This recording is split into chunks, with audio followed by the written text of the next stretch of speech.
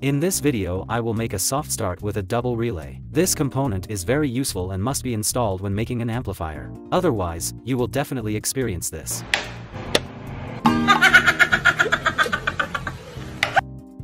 This circuit was also installed in several amplifiers that I had previously assembled.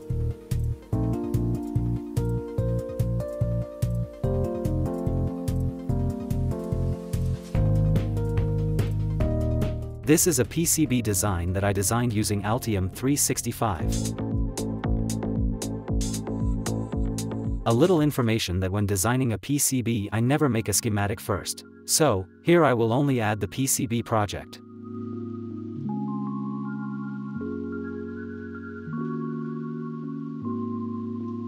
Next, I will set the PCB size first.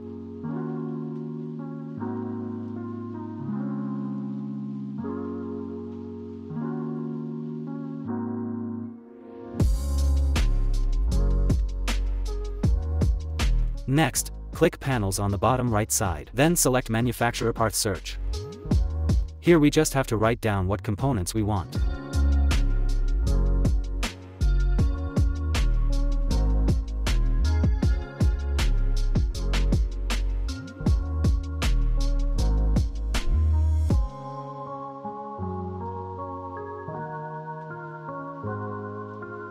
One of the advantages of Altium 365 is that you can work with a team to design PCBs from anywhere in the world, making it more efficient and saving you time.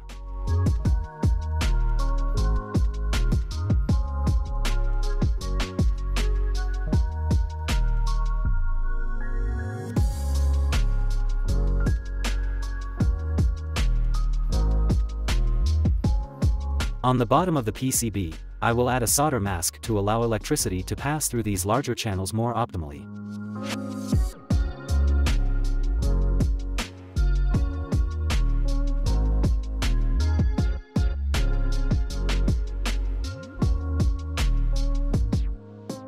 To print PCB designs that have been made, I always use the services of jlcpcb. At jlcpcb you can print PCBs up to 32 layers at a cheaper cost. Apart from that, jlcpcb also provides several other services such as flex PCBs, CNC machining, and mechatronic parts. Following are the steps for ordering PCBs at jlcpcb.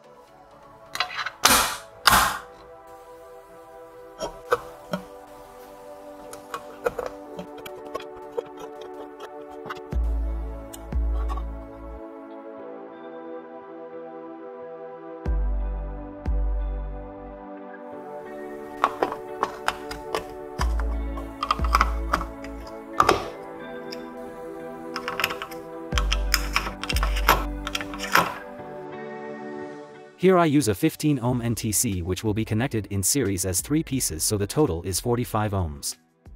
You can also install one NTC with a value of 47 ohms, but you have to jumper the 2 empty NTCs on the PCB.